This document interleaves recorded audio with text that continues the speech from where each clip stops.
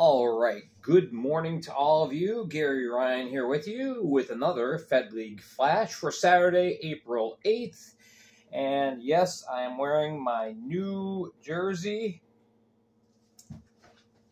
This is quite intentional. I figured this is a great conversation starter. So anyway, yeah, this is my new favorite jersey. Yes, I had it made like this on purpose because, well, now you get a little look inside my brain. Anywho, we are going to focus on the FPHL because there was a great night of history made last night. Let's get started. If you haven't heard, Tyler Gjurich is now the all-time goal-scoring leader in FPHL history. He surpassed Ahmed Mahfouz last night as Binghamton squeaked by Delaware 11-1. Gjurich with 2 goals, the tying goal and the all-time goal. Now, you're probably saying, you're looking at the board, there's a list of the leaders in the FPHL, and you say, well, why do you say game tying and game surpassing when there's a 2-goal difference? I'm going off of stats combined with Hockey DB and Elite Prospects. Now, the FPHL was in contact with the Binghamton Black Bears organization and said, he was at 295, and they said, no, he needs to, Mahfouz has 296. So, I'm just going by official stats. Okay, so Tyler Gjurich, congratulations. He's worked very hard. If you don't know, he had a shoulder injury and was out of action for a little over a month. And so he really had to work hard to get himself back and going again. And yeah, he's firing on all cylinders. So Tyler Gjurich, congratulations again. Awesome accomplishment. And that really is a really big deal at this level of the minor leagues. So yeah, Black Bears 11, Delaware 1, shots on goal 76 to 25. 76 shots was too short of an all-time record for the club. One time last year, they got 78 shots. So Gjurich had the goal, 2 goals, and an assist. Chad Lopez, 6 points on the night, one of 2 FPHL players to tally 6 points. Had 3 goals, 3 assists. Got the Hattie. Austin Thompson chipped in a goal and 4 assists. And the surprising stat of the day, there was only 10 penalty minutes doled out the entire game. I was surprised. Dennis Gaffarov scored for Delaware. Unfortunately, it was a very, very tough night for Delaware goaltending. Both Kozlowski and Zieko. But anyway, the other big story with this game, Binghamton becomes the first FPHL team in league history to surpass 100,000 in total attendance during the year. Right now, they're like 102,000 plus. So, great night in Binghamton. Other great nights. Port Huron had a pretty great night, winning 4-1 over Watertown. Traveled up to the Watertown Municipal Arena and handled the Wolves. Dalton J., who you see on the list here, and Matt Graham, you also see on the list here, each had a goal and an assist. Evan Foley got the game-winning goal minute into the 3rd period. Everett Thompson managed to get one home to break up Brian Talio's bid for a shutout for the lone Wolves goal. Talio saved 26 of 27 shots for the win. And Port Huron gained a little ground, I guess you could say, in a way, because they won and Motor City lost. We'll talk about Motor City a little bit more in just a bit. Okay, elsewhere, I want to stay on the focus of Watertown. Again, they lost, really struggling in their last 10 games. Danbury ends up squeaking past Elmira 4-3. Elmira made a game of this. Despite a huge discrepancy in shots, it was 50-26 in favor of Danbury. Danbury offensive machine just keeps rolling along. They are in really good shape, ready for the playoffs. Daniel McKittrick had 2 goals and an assist for the hat tricks. And Michael Marchesen got the game-winning goal. He had a goal and an assist. That game-winning goal was a shorthanded goal. And at that point, it had made things 4-2.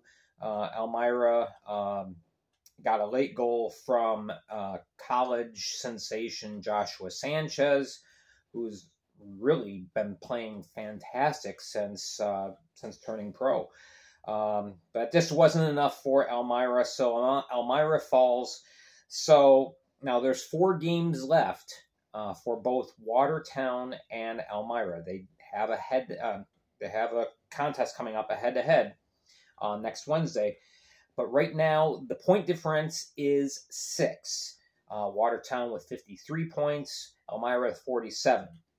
But with time running out, basically that means Watertown's magic number to clinch the 3rd seed and the opportunity to take on the Black Bears is now 7 points. That's a combination of points gained by Watertown or points lost by Elmira.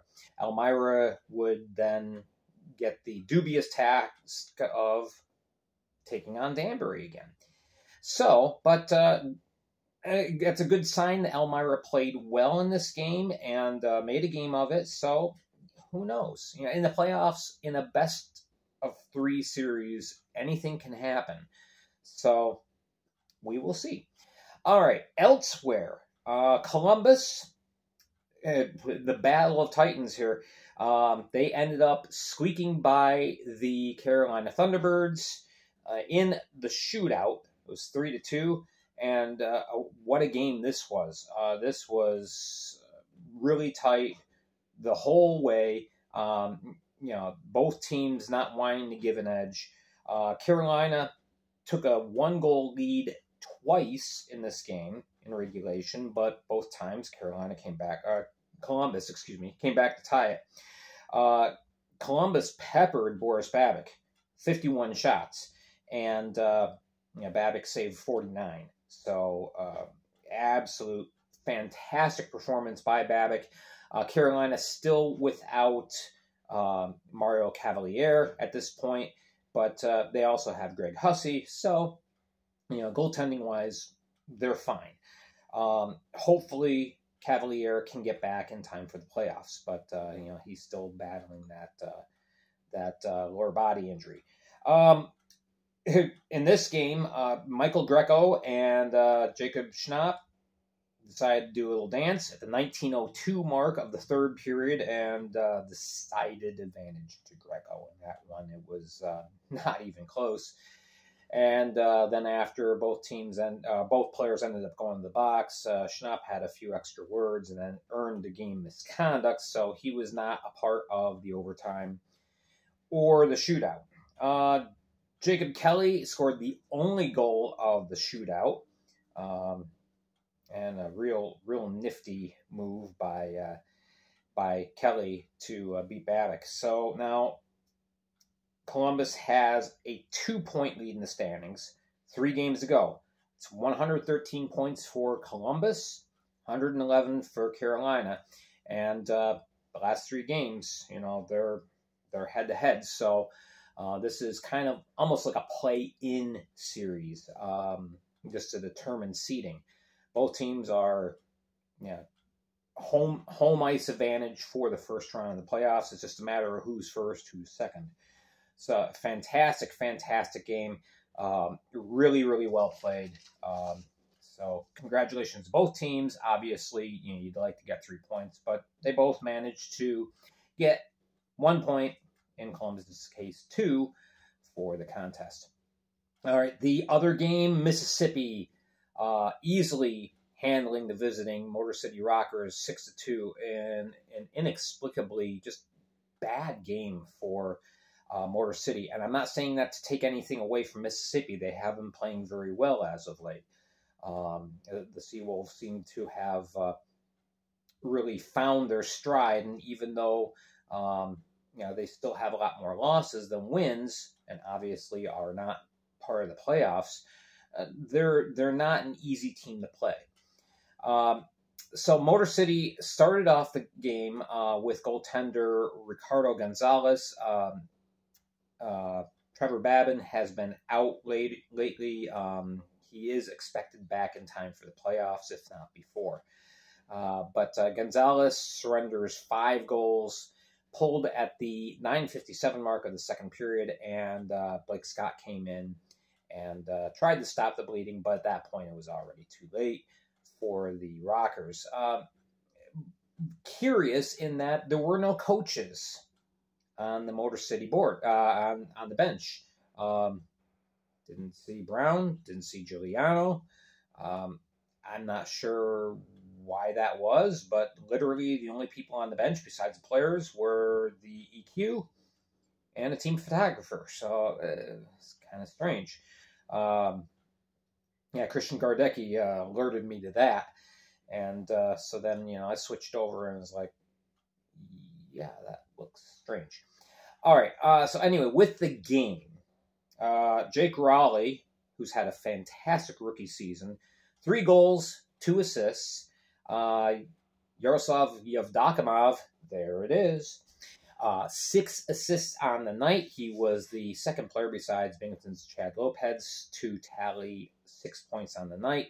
So Yevdokimov solidifies, so to speak, his hold on second place in the points race. He's got, I believe, a 1-point edge over teammate Yanni Lariakos, who had 2 goals and 2 assists. So the offensive machine keeps plugging along as well in Mississippi. Scoring for Motor City was Derek Makma and Tim Perks. There were 2 occurrences during the game, one by Makama and one by Roman Gaudet, where they were given games misconducts for hits from behind. So it'll be interesting to see if anything comes down today in the suspensions wire.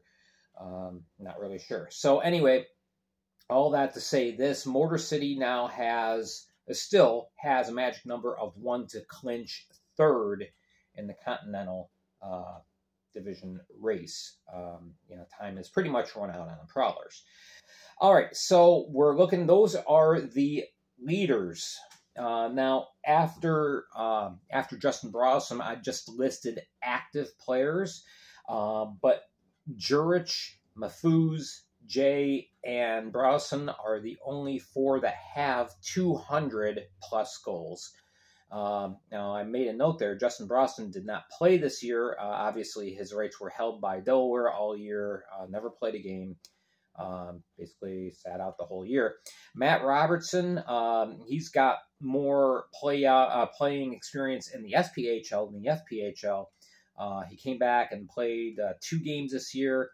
I'm not sure if he is most likely done with his career playing, but he stands at 133. And then we have Matt Graham still plugging along. Molavac, he's the other one. Not really sure if he's going to be able to continue his career. He ended his year, unfortunately, with a concussion. He's one of the original FHL members. He's been playing in the Fed since day one. Not really sure if he's going to be able to return. I hope he does. I really hope he can return next year and, end his career his way rather than going out with an injury.